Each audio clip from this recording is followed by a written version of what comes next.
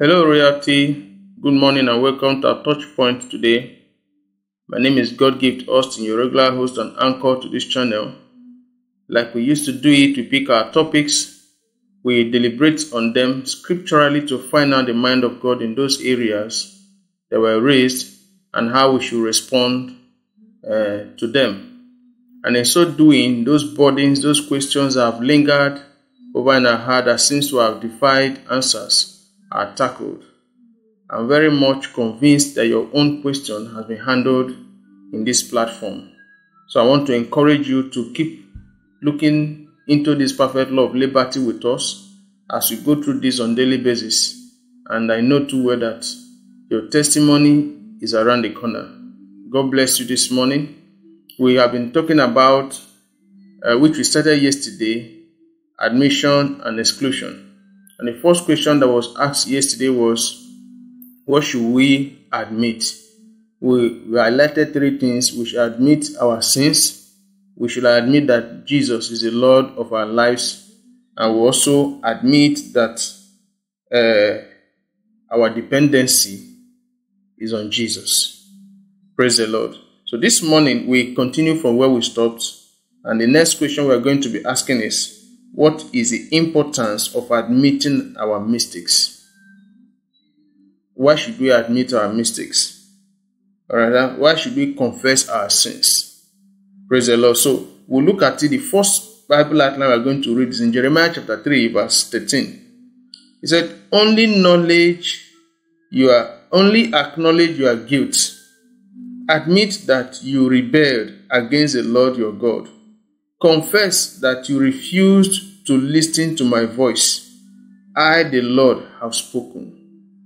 Confess that you refused to listen to my voice. I, the Lord, have spoken. What does it mean there? Confess our sins, or confessing our sins is admitting that we have rebelled against God, our King and Creator. We must confess it. Confess and acknowledge that we have what? Rebelled against Him.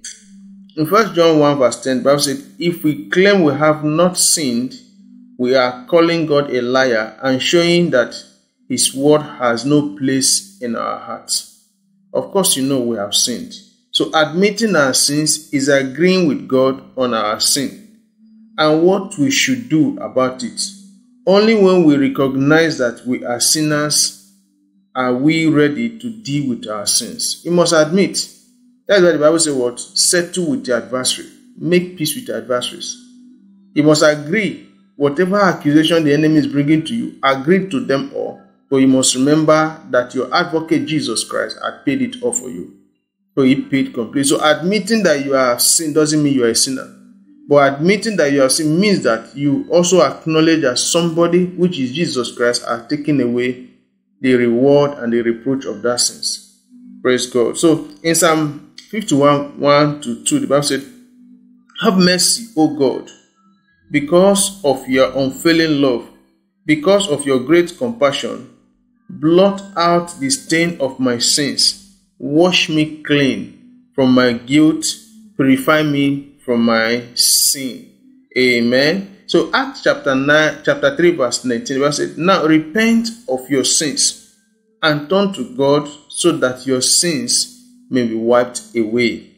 Alright. So also in Proverbs chapter 28 verse 13, the Bible said, people who conceal their sins will not prosper.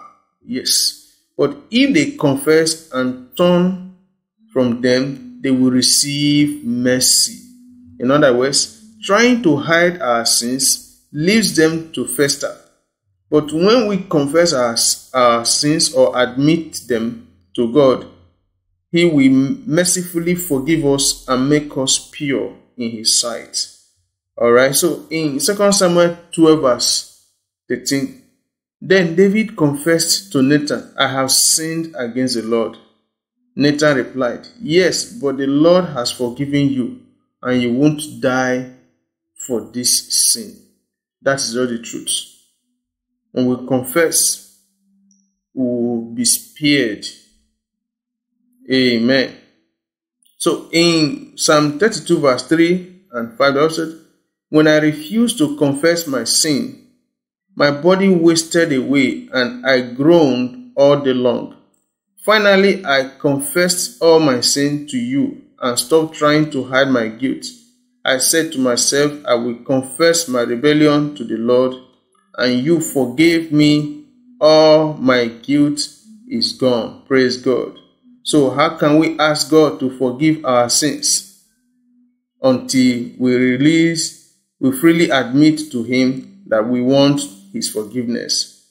And how can we do that until we freely admit to Him that we have sinned?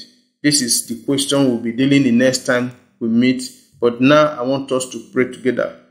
You are here, you still want God to forgive you. You have not acknowledged that you have sinned. You have not admitted that. Actually, it wasn't because you could see anything you did, but the fact is that if it was not for your sin or the sin of Adam on your behalf, Jesus would not have died. So you need to acknowledge that what Jesus did for you on the cross of Calvary.